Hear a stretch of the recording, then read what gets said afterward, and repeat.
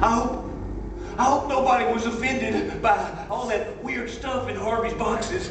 You can imagine how it made me feel. But I'm sorry. I'm sorry.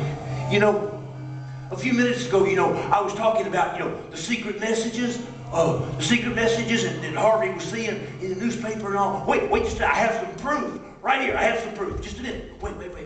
All right, so, here, right here, see, this is a bunch of newspaper articles right here that Harvey tore out of a newspaper. And then what he would do is he thought he was getting these secret messages about the apocalypse.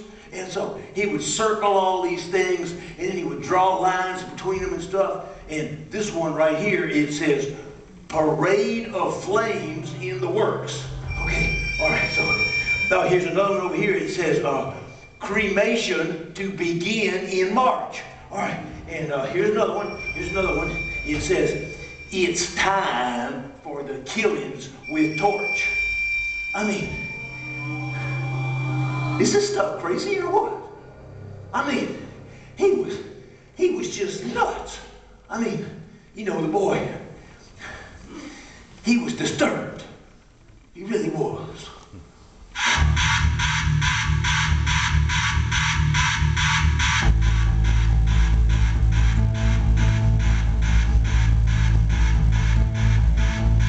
Every now and then I dream I killed my brother Harvey.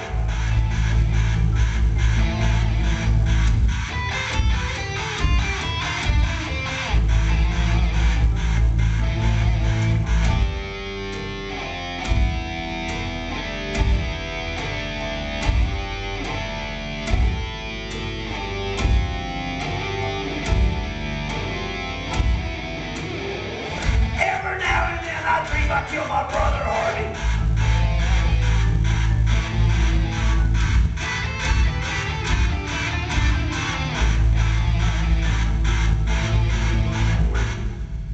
Oh,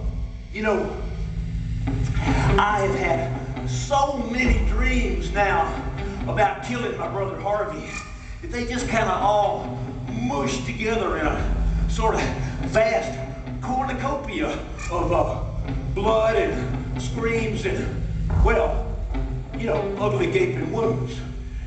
But, my favorite, actually, my favorite Harvey death dream is one where Harvey is tied into a chair like that. And, on the floor in front of him is a vacuum cleaner.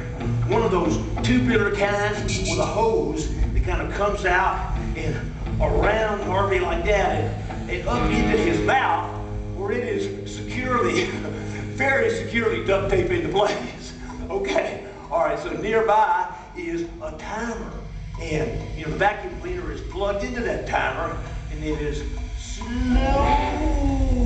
counting down to the point where it will fire up that vacuum cleaner, instantly sucking all the air from Harvey's lungs, leaving him desperately struggling against the relentless and unstoppable action of a man.